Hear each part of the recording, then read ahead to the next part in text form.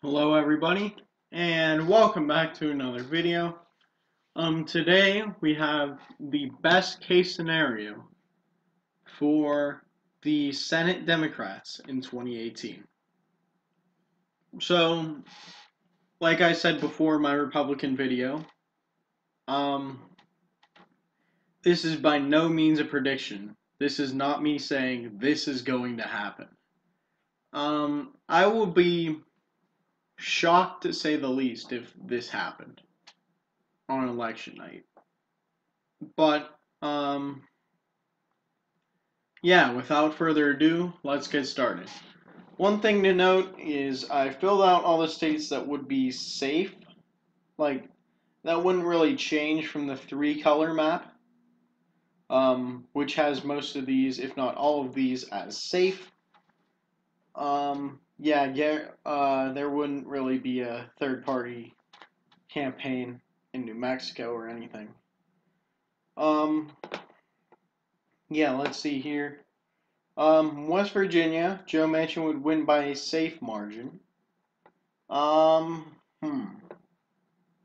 Likely Democratic. Indiana, Montana, Nevada.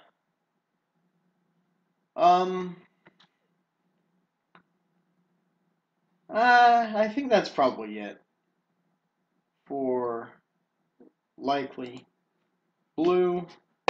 Let's go to leaning Democratic. Arizona, Tennessee, Missouri, Minnesota special. I think I'm actually going to put it in the safe column.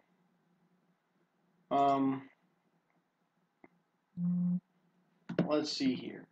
North Dakota would go blue. Heidi Heitkamp would be reelected. Florida would go blue.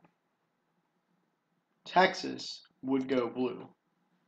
But O'Rourke would pull out an upset almost no one saw coming. Likely red Mississippi. You could extend African American turnout a little bit, but it wouldn't be that much, if I'm being honest. Leaning Republican would be Nebraska. The reason why these two are safe is because you could take off 15% off the margins, and they would still be over 15% winning for Republicans. Very much out of the picture. In the optimal scenario for the Democrats, something bad would happen to Sidney Hyde-Smith in Mississippi, and ultimately that would make the Democrat win by a tilting margin. That's unlikely. That's extremely unlikely. However, in the best case scenario, it could flip. Now let's take a look here. There's a lot of blue, obviously. States that gained blue: Mississippi, Florida, Arizona, Nevada, Texas. Just a lot of blue in general.